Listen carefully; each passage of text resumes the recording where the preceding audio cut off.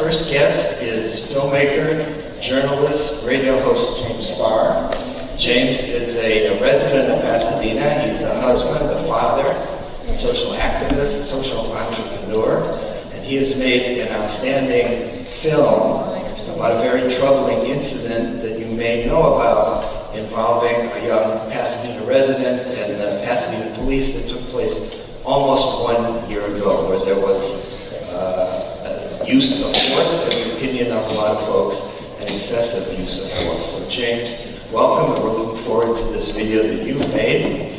Our second guest is a friend and a colleague, Skip Hickambottom. James, we're especially grateful to you for coming tonight and taking the time to be with us. James lost his father just under a week ago, so he's in mourning, but he said in order to be here, he would honor his father because his father would have had the same message.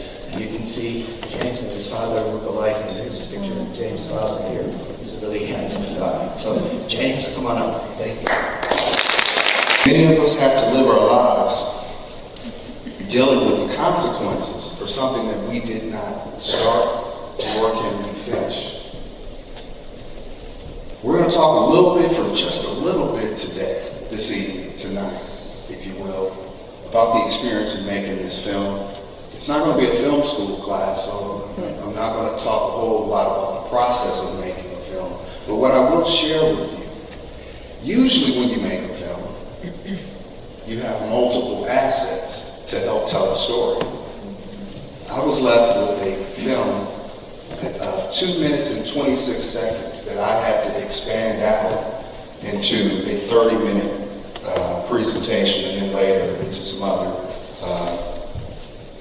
So when my editor and I first sat down to work on this project,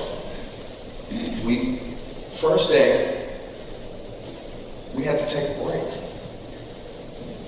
Because as you're watching this assault, or an attempted murder as I have called this piece, it got to a point to where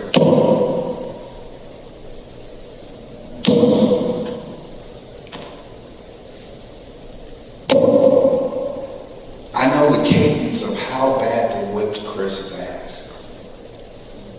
So I had to replay that over and over and over and over for about 35 to almost 40 hours. That became seared in my memory. That was traumatizing. That was triggering. That was very difficult to watch. And now that we could produce this piece, we've had a chance to show it a few times here in town, and people have, been in that rage phase, but they haven't done anything. None of you have done anything, so I'm going to invite you to do something.